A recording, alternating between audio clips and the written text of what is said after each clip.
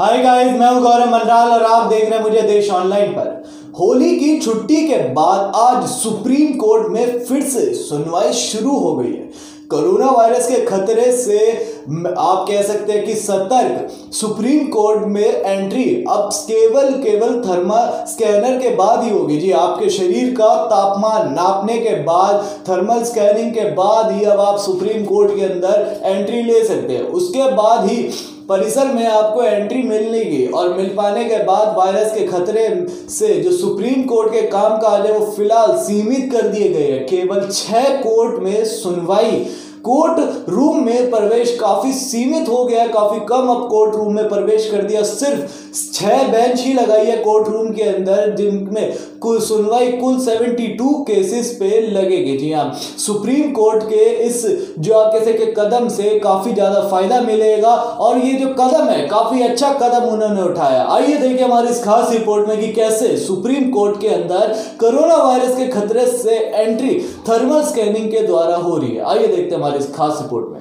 तो जैसे कि आप देख सकते हैं कि कैसे सभी लोग लाइन लगा के खड़े हुए हैं सुप्रीम कोर्ट के अंदर एंट्री करने के लिए, पर बिना थर्मल स्कैनिंग के सुप्रीम कोर्ट के अंदर अब एंट्री नहीं होगी। थर्मल स्कैनिंग के बाद और शरीर के तापमान जांचने के बाद ही अब सुप्रीम कोर्ट में आपको एंट्री मिलेगी। आप देख सकते हैं कि इस लाइन में सभी लोग एक साथ खड़े हुए, चाहे वो वकील हो या फिर अपने केस की सुनवाई के लिए या अपने केस के लिए आए हुए लोग हो, सभी लाइन में खड़े हुए हैं, थर्मल स्कैनिंग का इंतज़ार कर रहे हैं और उसके बाद ही उन्हें सुप्रीम कोर्ट के अंदर एंट्री मिलेगी।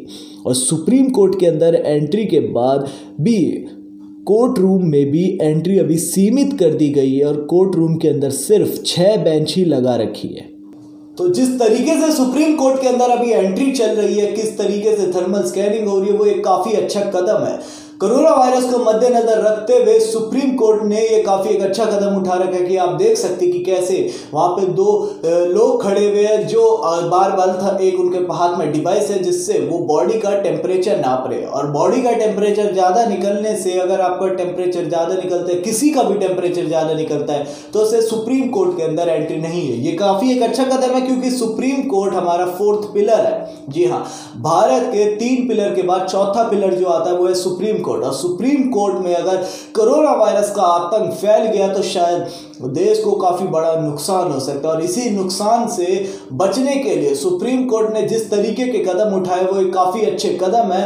और इसको मद्देनजर रखते हुए कोरोना वायरस के आतंक जो मचा रखा है, कोरोना वायरस के साथ साथ सुप्रीम कोर्ट अपना काम चालू रखे हुए है ताकि देश आगे बढ़ता रहे। और ये काफी एक अच्छा कदम है क्योंकि पूरे देश में महामारी की तरह फैल चुका है और 2 मौतें अब तक भारत में हो चुकी है और कम से कम 90 से ज्यादा मामले सामने आ चुके हैं। भारत से अगर पूरी दुनिया की बात करें तो 6000 से भी ज्यादा लोग मारे जा चुके हैं और अकेले चाइना में ही 3 से 3500 से ज्यादा लोग मारे गए हैं। और इसके बाद बात करें तो यूएस में भी 11 साल बाद पहली बार इमरजेंसी लगी है। भारत के भी 11 स्टेट्स में स्कूल कॉलेजेस बंद कर दिए गए हैं। दिल्ली सरकार ने तो स्कूल कॉलेजेस के साथ साथ सिनेमा हॉल भी बंद कर दिए।